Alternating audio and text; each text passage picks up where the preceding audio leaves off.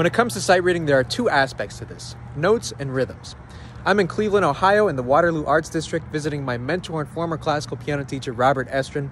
When I studied with Robert, he would always rave about how great my sight reading was in classical music, accompanying flutists, violinists, Metropolitan Opera singers.